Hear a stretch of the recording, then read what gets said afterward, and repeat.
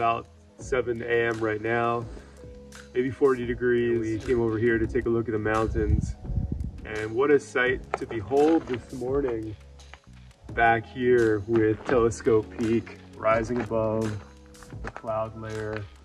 And just with every passing minute, the colors are changing, so we're gonna sit back and enjoy this for a little while.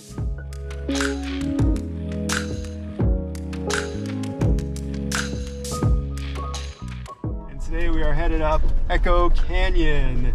We want to kind of get an idea of what the camp spots look like up here for future reference, but we also just want to take a drive and find a place to picnic.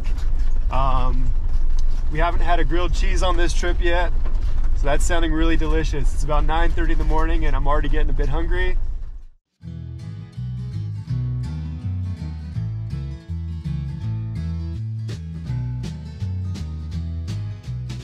So we just had a fantastic conversation with a park ranger. We stopped and said hello to him, asked him if he was looking for the sheep up here, and he said yeah, and we just got schooled on a whole lesson.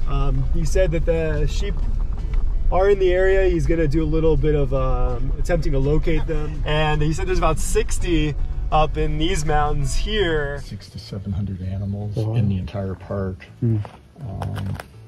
In this Echo and the Southern Funerals, they estimate about 60 animals. In general, the bigger point we were talking about was how the relationship between the sheep and the burros, the wild burro and the wild horse population, and how there's just thousands and thousands of these burros up here who are obviously not native, how they're trampling water sources and endangering the sheep because they're very protective of their territory. You know, the water sources up here are, because they're super scarce, make them all that more important to those sheep who are native and endemic to the area. So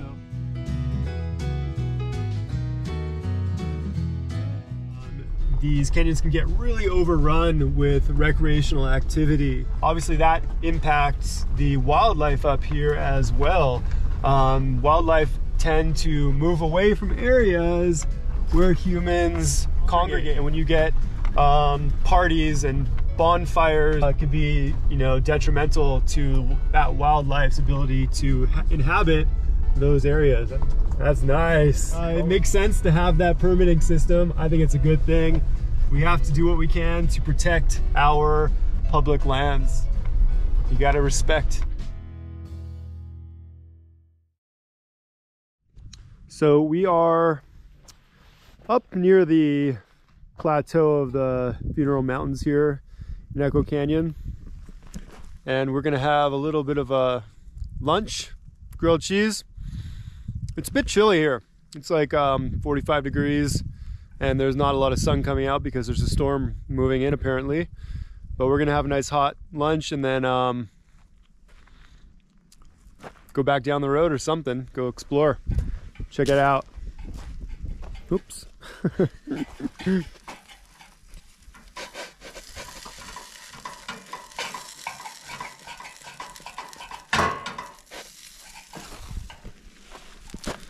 That's a mighty fine meal to put in your belly, not only when it's cold and when you're camping, but just in general.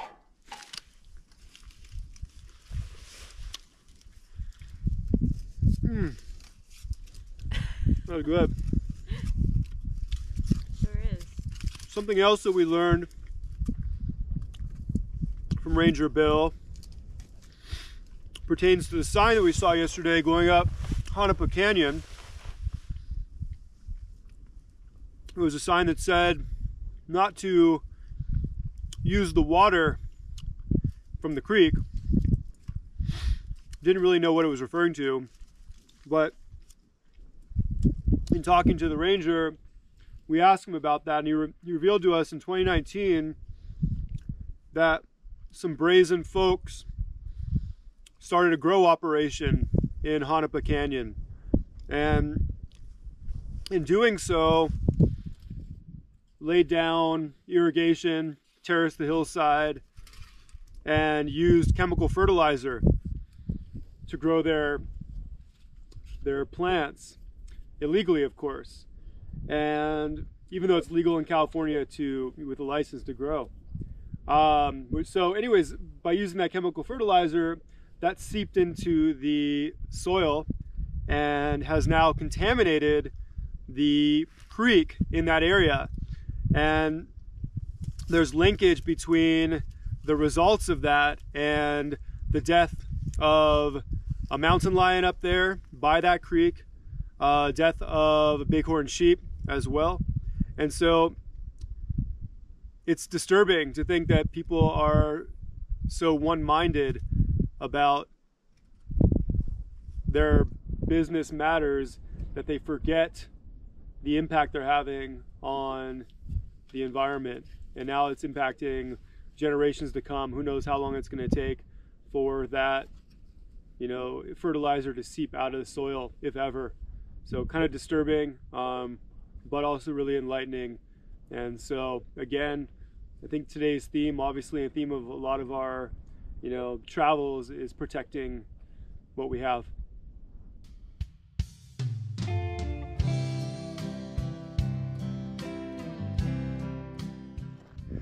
So we're just taking a little walk, check out the area, so that way we're not driving the entire time. It's important to get out on the feet, look at things more closely, like this cool plant, cactus growing right here, out of this rock base, not bad. And there's this canyon here. That looks pretty neat to explore. Let's take a look.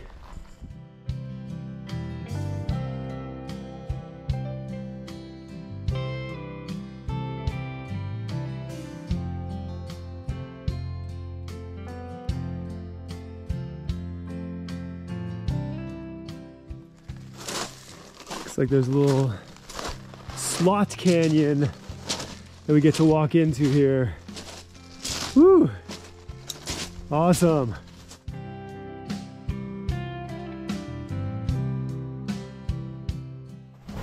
Wow. That's pretty cool.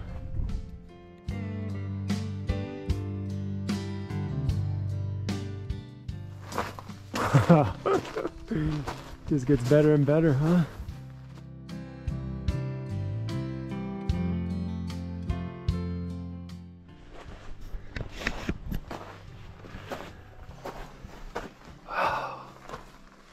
You can imagine the wildlife that lives in here.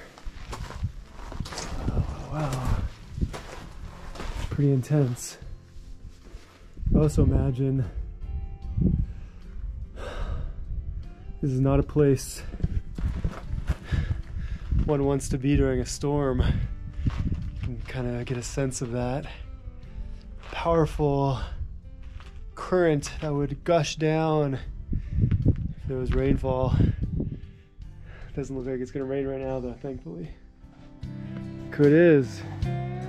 There's an animal.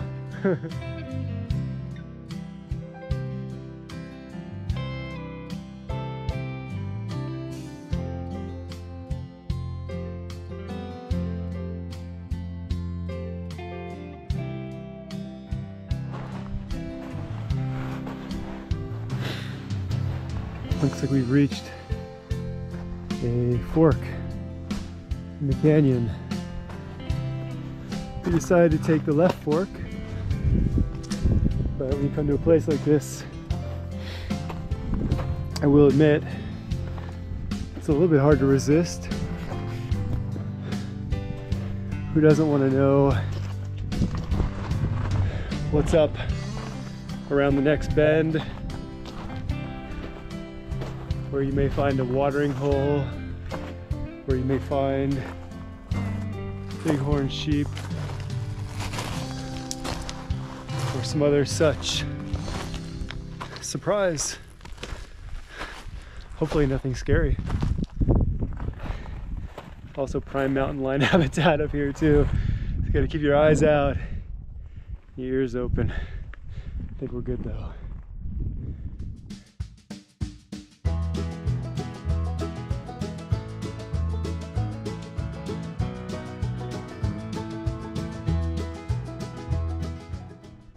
So we made it to our turnaround spot. I mean, this just keeps going. You could choose the right canyon, left canyon. Probably has more magnificent views and wonders to find, but we're satisfied. And we'll head back down and back to the car. I don't know if you can see that under the rock there next to that whitish color. Don't know what kind of snake that is, but I don't want to find out. They love to live under those rocks. I don't think it's a rattler. Let's keep our distance though. Goes to show even in the winter, you do have snakes out.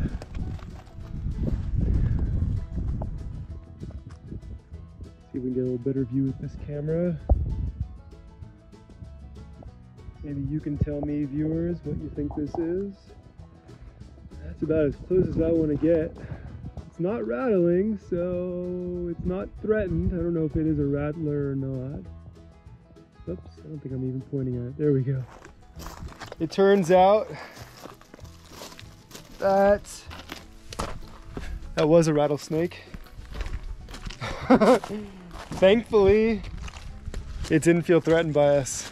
That guy was probably, I was thinking that guy's probably just coming out to sun himself, itself, in the midday heat. Clouds finally parted, and probably rarely sees a human being, and so probably didn't know what to think when it saw us and just slithered back into its hole. Hey, check something else out that's pretty cool that I just saw.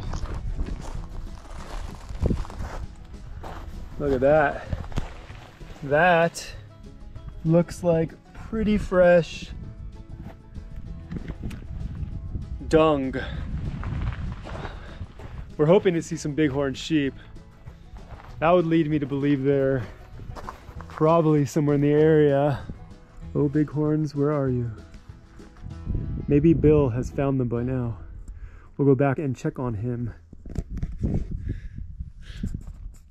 Just want to do a quick close-up of some desert bighorn sheep. Oops, dropped it. Big poop. It's not super fresh because it's pretty fresh actually. I was gonna say because it's pretty hard, but actually once I squeezed it, it indented quite a bit. So I have a feeling they walked down this canyon across to the other side. And when we get back to the car, we're gonna grab the binoculars and see if we can spot them on the other side of the hill.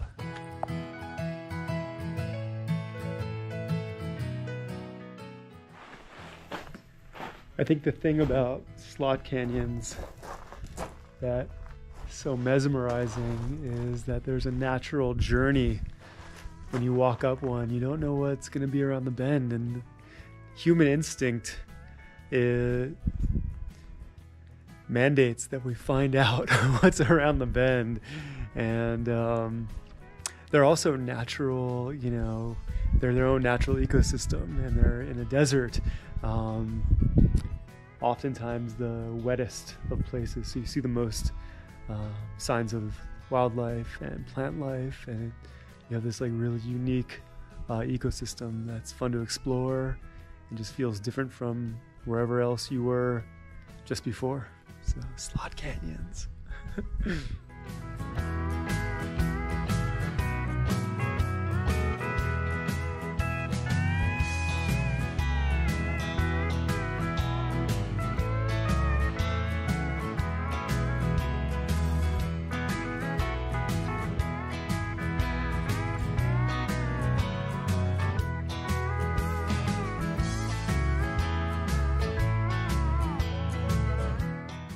As you can see, we're back at the Furnace Creek Visitor Center. As we were pulling into a spot, I realized, even though we'd only been driving maybe 35 miles an hour, I realized my 4 was still engaged as a result of a strange chugging that happened as I was pulling into that spot.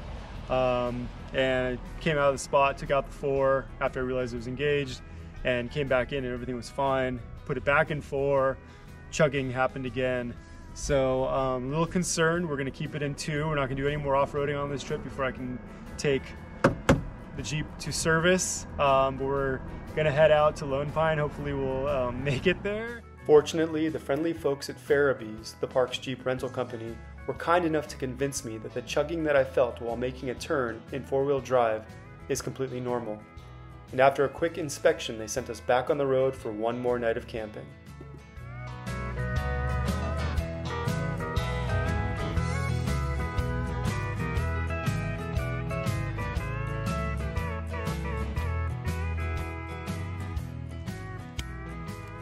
What a day. We are, after an adventure of grand proportion, back in Panamint Valley. We've got our fire going, we've got some potatoes on the coals, and we're gonna just cook up a can of chili or 2 and enjoy the night sky. Tomorrow is supposed to be some weather.